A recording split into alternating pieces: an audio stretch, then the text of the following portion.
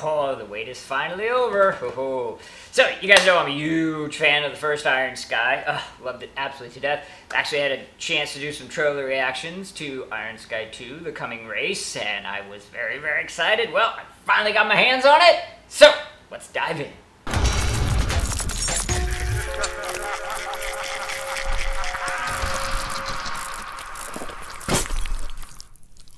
Alright, gotta start everything off as always by letting you know it's gonna be a spoiler-filled review, so if you haven't seen it yet and you want to be surprised, go check it out.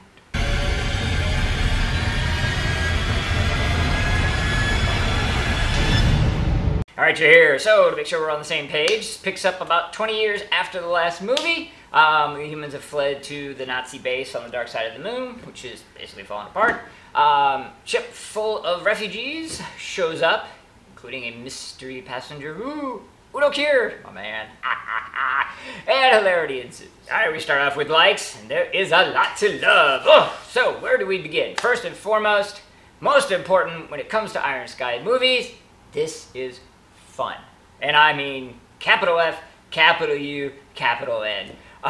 Such a great time. I mean, so creative, so outlandish, and so much fun. I mean, you know, it's a rare treat, really, you know, to have something that just goes balls to the walls, doesn't care about, you know, anything regarding, you know, tropes and studio interference and you know, calculated, you know, openings.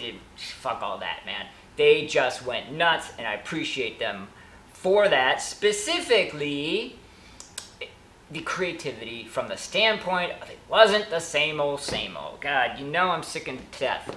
Sick and death? No, I'm sick to death. Of all these remakes and sequels and you know, yes, okay, fine, this is a sequel. Who cares? It stands alone.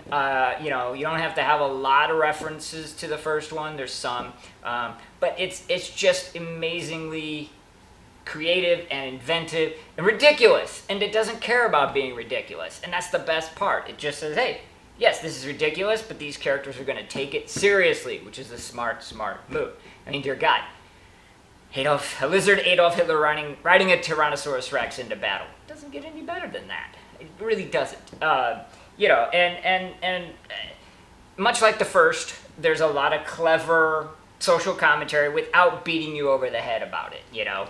It just kind of, it is what it is, and then we go from there. And, you know, boy, talk about just a wonderful, you know, some of the best things, honestly, is you take a real-life scenario that sort of teeters on the absurd, and you blow it up, okay? So, they took this idiotic obsession that some people have with Apple products and Steve Jobs, and they blow it up into this typical hypocritical religion that, you know, abscond or hates, you know, open source. And it's brilliant. It's absolutely brilliant. The last thing that I love, and I cannot omit this, dear God, the special effects in this movie. This is not $100 million Hollywood picture, but it sure as hell looks like one. Absolutely flawless, very high-tech, very complicated. You know, there's a sequence where, you know, the lead woman from the first film, you know, basically kicks in the face a Tyrannosaurus Rex, who flips back with Udo Kier lizard Hitler riding him, who gets sent into a pipe, who then falls on him. I mean, all of that, very complicated from a 3D rendering perspective, and yet perfectly done. So yeah, I could go on and on and on, but this is just a incredibly well done, inventive, creative, fun romp. All right, it is dislikes time, and you know, there was a couple. The primary one actually was that the lead actress, you know, her quote-unquote love interest eventually in the movie is the Russian guy. They had absolutely no chemistry. In fact, I kind of boil it down to her. I don't think she was the best choice for the lead. It's not that her acting was bad or anything like that, but she just didn't really have any chemistry with any of the characters, to be honest. No idea why. I mean, just, you know, you have it or you don't. I mean, that's kind of the bottom line.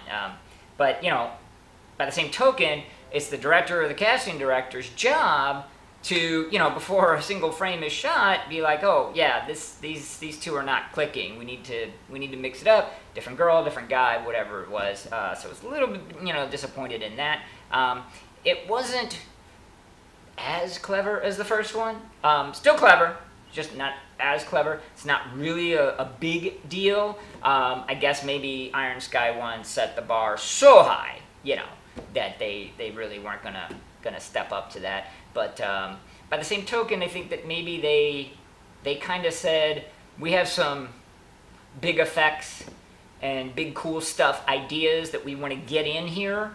You know, a Triceratops chariot chase, you know, blah, blah, blah, blah. So we're going to kind of forego some of the more, you know, clever stuff that, I guess in one, they would sort of set things up early and then maybe hit them in the middle and pay off at the end. This was just kind of payoff, payoff, payoff. Again, not the worst, but man, that was one of the things I really liked about the first one, above and beyond anything else. So not tremendous, but some little growth. Mainly that lead, man. Oof. I would have picked a different. Right, it is Pinhead time, and yeah, this was just, I mean, wow. You want to have fun? You watch Iron Sky: The Coming Race. End of story. A couple gripes, no big deal. Nonetheless, for me, boom.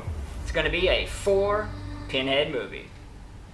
Alright, what did you guys think? Please let me know in the comment section below. Extol upon your love of Lizard Hitler riding a Tyrannosaurus Rex into battle. The amazing Last Supper diorama with various horrible members in human history, including Mark Zuckerberg, which was spot on. Like I said, this was just so clever, so amazing. What more be said?